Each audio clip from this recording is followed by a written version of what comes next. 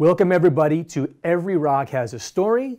I am here today with Danielle LeBlanc, who is a PhD student at Boston College, which is the college that I'm at too. And Danielle is going to tell us a story about a rock, or maybe a whole bunch of rocks. We're going to find out in just a little bit. So Danielle, thank you for being here. Welcome to Every Rock Has a Story.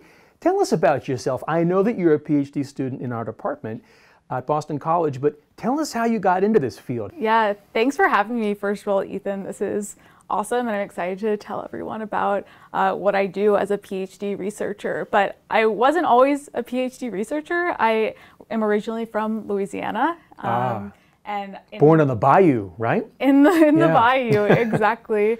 And prior to getting into earth science, I actually studied engineering and really wasn't sure as a kid what I wanted to do exactly. I had family and friends that were engineers and heard it was interesting, but I've always been really curious about the natural world. I've pretty much shifted gears to thinking about climate and ocean history. I think that's where my true passion lies. But what did you bring to show us today? Right, so great question. I actually brought some ocean mud from the North Pacific Ocean. So ocean mud. Ocean mud. From the North Pacific Ocean. That's exactly right. Did someone tell you this is called Every Rock Has a Story? I was told that, but I also think every mud has its story, so that's the argument I'm trying to make today. Show us what you got. All right, so here we have a bucket with a little sieve in it, and so the sieve is just the same as a strainer you might use to get the water out of pasta, except the pasta for me is going to hopefully be little shells and rocks. Wow. Okay, so... And what's this? That's just some super clean water to rinse things out. So I'm going to put some gloves on. So we're going to do an experiment here. We're basically going to do an experiment. Oh, that's cool. Right. So we're all finding out together what is in this ocean mud. So how did you get this ocean mud? This right here, it's got a label on it too.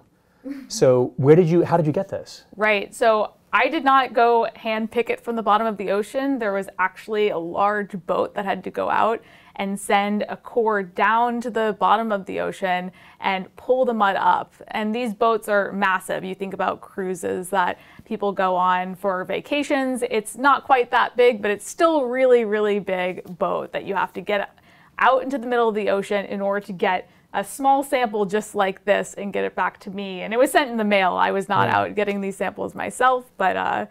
So that came from the bottom of the ocean.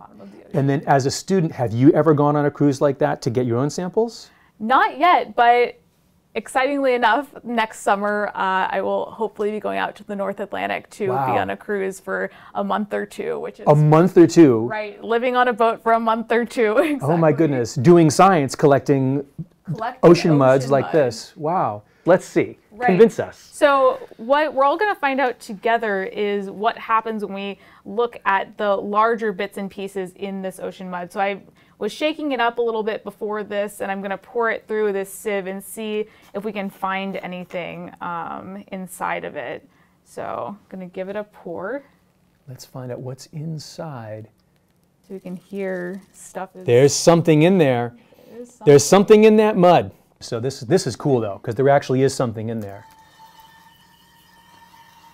So most people think mud is, it's just mud, but I think what Danielle is showing us, this mud is actually, if you think about it, it's all little tiny little rocks and minerals. Some that are so small we can't see, but it's the bigger ones that Danielle is going to tell us about. So we see there are some slightly bigger pieces besides this one over here. So that was our experiment. And this one does have a few large bits. So who cares? Why is that exciting that this particular mud has these larger chunks that are in this otherwise really fine-grained mud?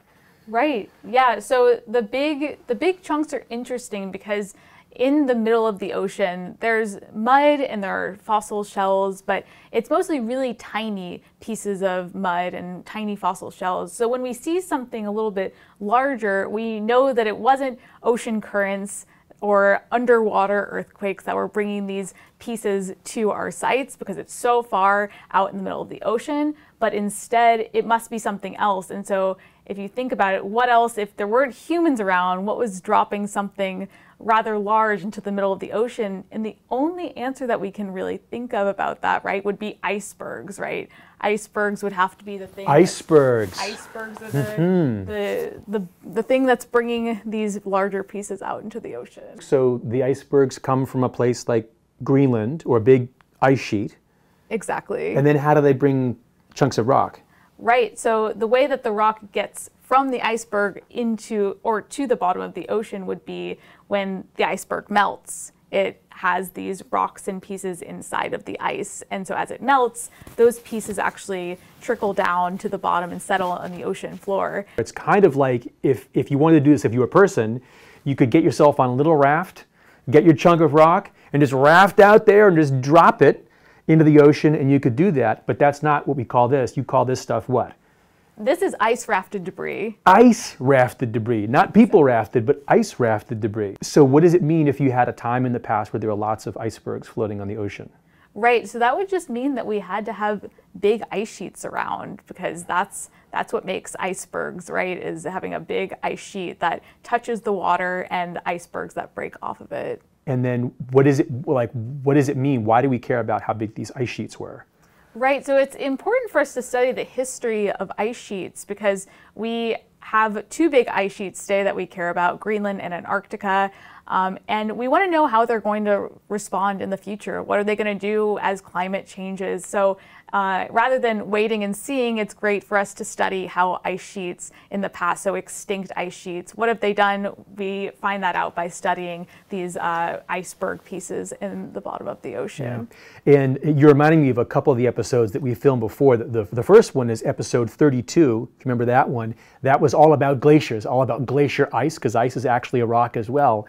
And the story in episode 32, as you know, Danielle, was all about one of the really significant things that can happen when all that glacier ice melts and goes into the ocean, which is, of course, sea level rise. Sea level can change. How old is this mud? Do you know how old the mud on the seafloor goes back? So this is about 40,000-year-old mud, but we can look back as far as about 180 million years in certain parts of the oceans. Not what I'm doing right now, but there is some really old mud out there, and we can learn some really amazing things from these ocean sediment cores. That is fantastic.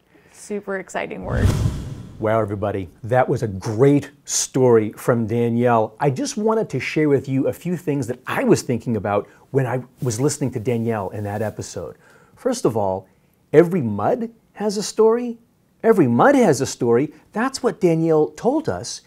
She's right. Danielle showed us that every rock, even a tiny pebble inside a mucky mud from the bottom of the ocean, has a story. In this case, that tiny little pebble in that ocean mud told a story about ancient icebergs, ancient ice sheets, ancient ice ages, and even helped us learn about future climate.